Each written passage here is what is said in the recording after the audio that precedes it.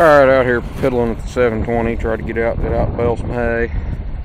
Luckily I don't have any hay down yet, and there's no, so I can't get rained on. But I scattered some bales out here in the yard to try it before I decided to take it to the field, which is a good thing I did, because it was working okay last year, but it wasn't as good as I'd like it to be. So the first thing I did is I went in and Howard Younger was telling me that if these needles got a groove wore in them, it won't pull the ball. When it changes balls of twine, it won't pull the knot through. It'll pull apart sometimes. So I took the needles off and brazed them up, and then polished them back out a little bit, so it's nice and smooth again. I got that fixed, and then readjusted the needles to the knotter, and it still wouldn't tie worth a crap. So it'd go 3 or 4 bales, tie fine, and then it would miss one. And this knotter was doing pretty good. It was more this side than this side. I'd say 95% of the time it was this side that would miss the knot. So I messed, with the twine discs, and that's what I'm going to adjust now. So that was yesterday. So anyway, and the conclusion I finally came to, because it was not running real,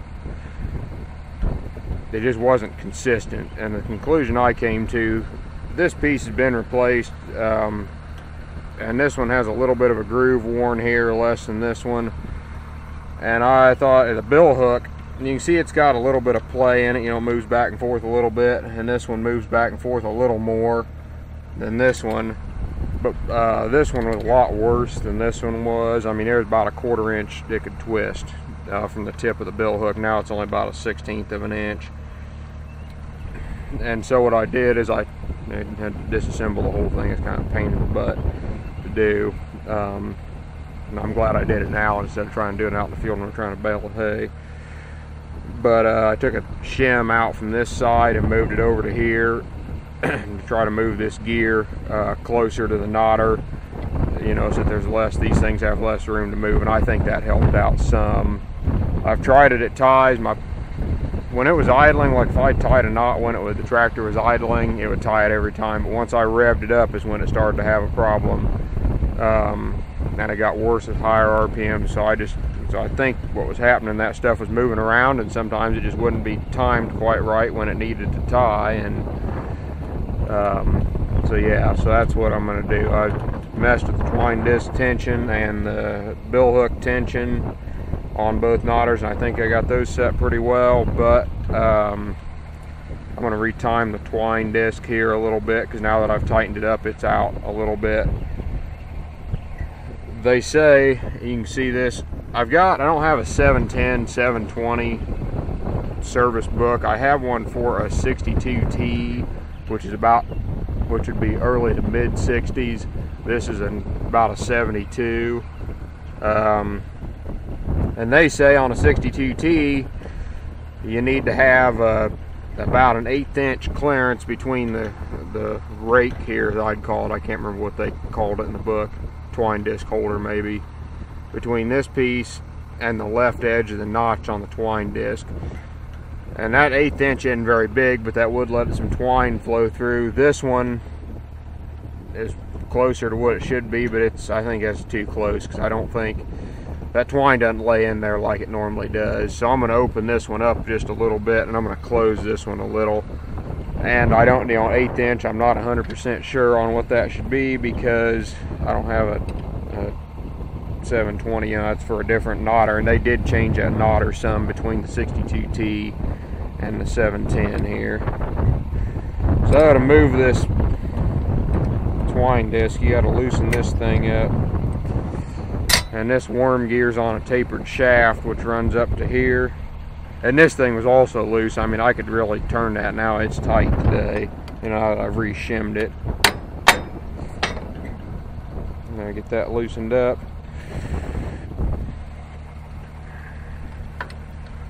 I'm just gonna tap that thing over a little bit so that it's overlapping just a little bit there. And then it depends on where you set this worm gear, because you can see that'll change the timing quite a bit too, so I always roll it back like that, so that because it's going to turn counterclockwise if you're looking at it like this, and the gears and the twine disc goes like this. So I'm going to take it and I'm going to roll it back like that. Tighten this up here then. That's on a tapered shaft, so.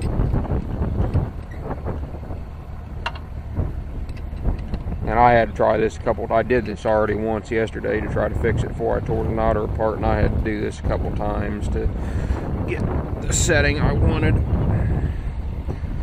But anyway, there's that. We'll see. I'll run it to make it tie a knot and see how it does.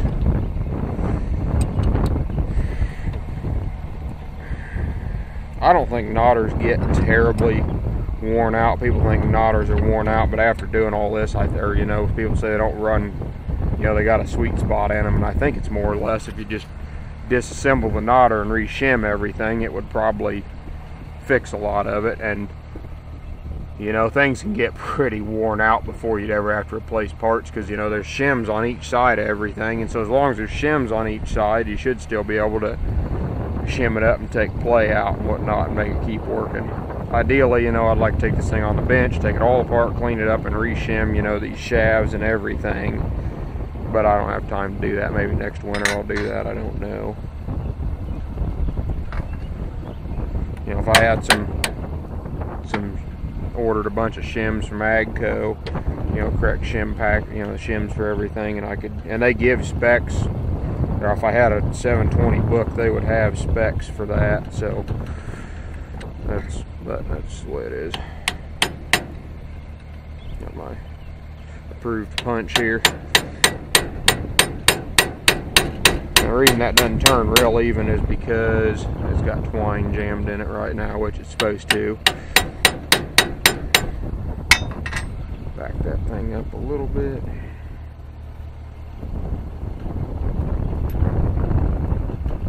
Try that and see what that one.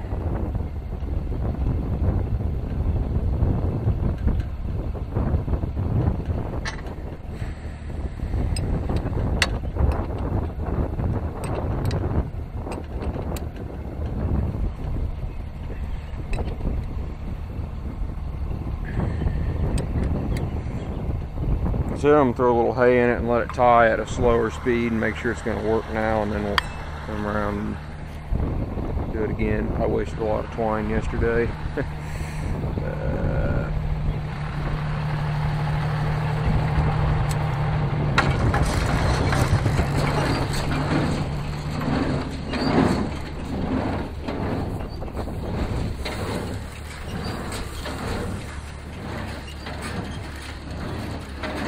Today's Thursday, and I was thinking about mowing hay yesterday,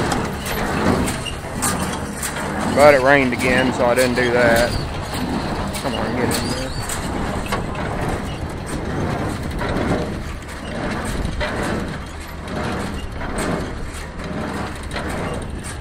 So we'll try that and see. Got a couple flakes in it anyways.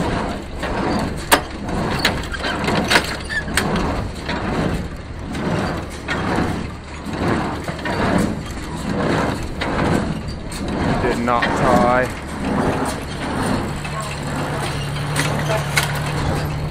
Well, I'm going to come back to you here and I guess we get this straightened out. Alright, it did tie, it just didn't get it off the bill hook for whatever reason, so try it again here and see if we can. I had to readjust the twine disc again on the right knotter, so did that. I think if you try to make the bales too short, it kind of messes with it too.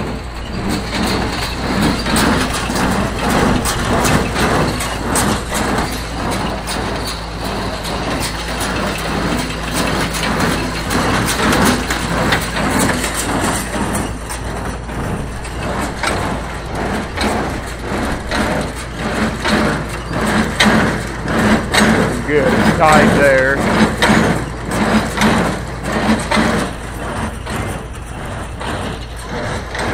I see why people like wire tie. I'd rather deal with twine in the barn because I've had twine rust in our humid climate, and then it's just hard to pull it off the bales. But, well,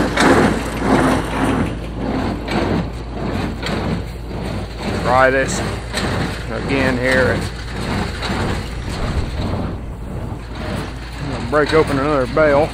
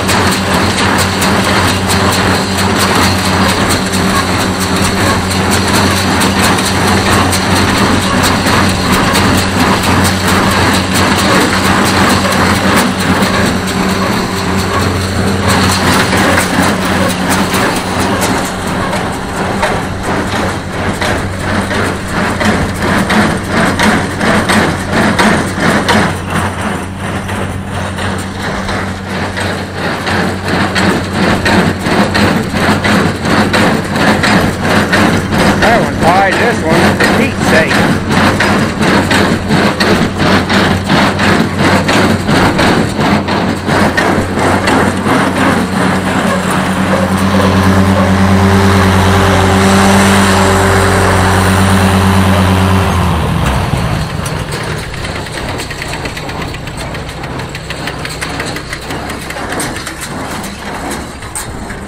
Wrapped it around the bill hook, which in the Oliver book means that the twine disc's still in timed, right? So, well, we'll see if we can get it.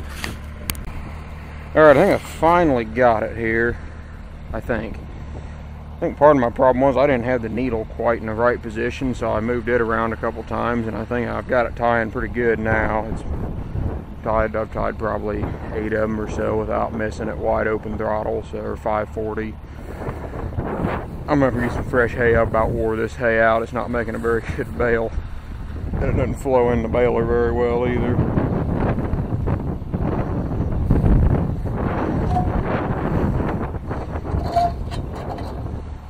Down a little more. Not too much.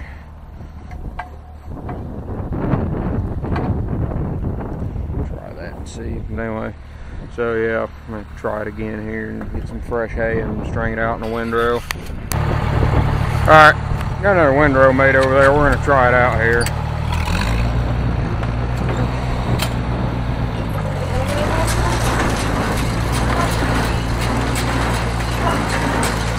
Yeah.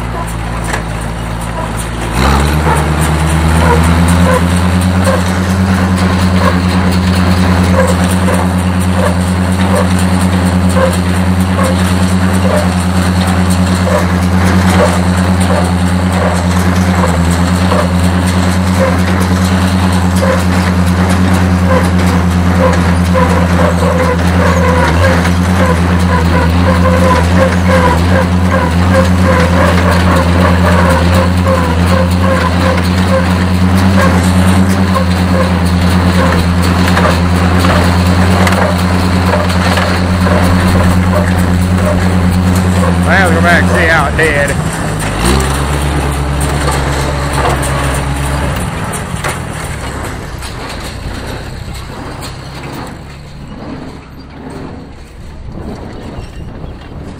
Well, what the heck's the problem here? For once, the knot that was giving me trouble decided it was okay, but so that's good. That one's working all right. Where the heck?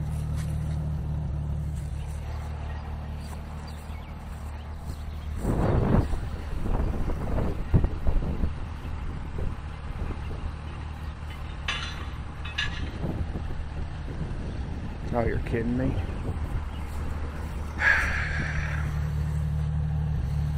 String it up now, try it one more time. I don't know what happened there. If it, I don't know. Alright, we're going to try this again here.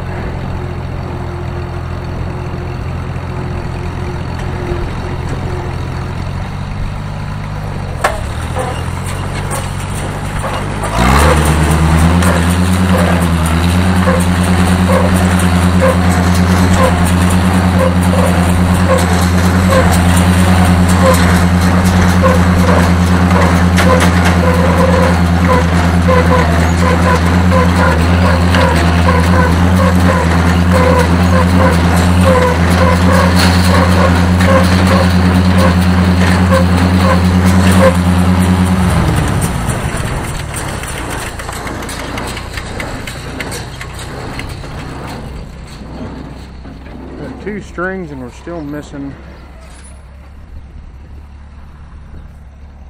Now we got other problems.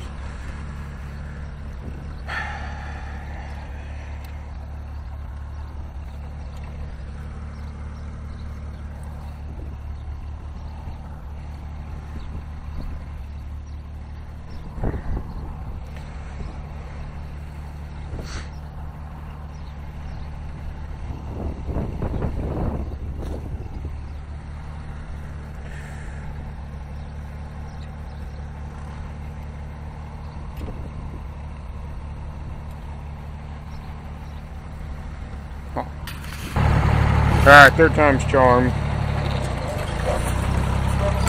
It wasn't pulling the knot off the bell hook, so I loosened the bell hook a bit and put the wiper arm down closer to the bell hook.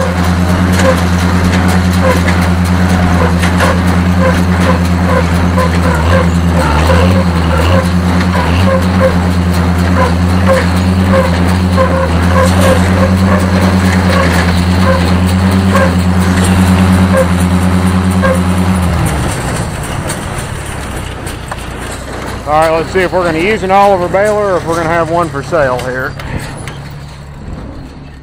Let's see, 1, 2, 2, 2, and we tied one knot and we still have a problem.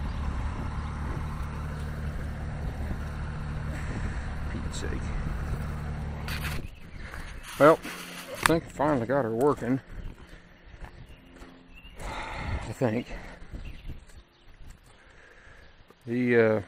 It's kind of like some of them electrical problems. You don't ask why, you just go with it when it starts working and don't look back. The first problem I ever had, the first thing I did, other than the twine dogs that come around there, that was the very first thing I had to do to the knotter when I got it last summer. The second problem I had was the twine was too loose coming out of the box and it wouldn't keep it tight enough, you know, when it pulled the needles and it'd kind of move around there. And the Oliver book doesn't say much about it that I've got, but I've also got a New Holland knotter book that's pretty descriptive, and all knotters are the same principles behind them, all the same, so it works. And they mentioned something about the twine being too loose in it, and I was like, oh yes. Well, sure enough, I tightened, put a new bolt in there and tightened up the twine on that side, which goes to this knotter, and now it's been working here for a little bit. So next thing we can do is just take it out in the field and try it. I'm going to go ahead and get the New Holland baler ready just in case. You know, we got rain coming or something. I ain't got time to work on it, but I don't want to know how much twine I burned through doing all that.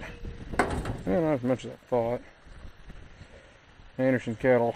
I'm going to try out your knot tying, the way you tie knots, and see if it works okay. That ball of twine is about out to there, so that's about how much I used, but hey, if it works, I can sacrifice a little twine. Some people say, oh, it's because I'm not using the old sisal twine, I'm using the plastic twine. I've never been able to tell the difference. We've ran sisal twine and this plastic twine through that New Holland baler. We got through both the New Holland balers and could never tell the difference, so I think that I can't ever tell the difference, so I run the plastic twine. But anyway, this video is probably long enough for me screwing around mindlessly with the knotters, so well, hopefully the next video will be mowing hay. So thanks for watching.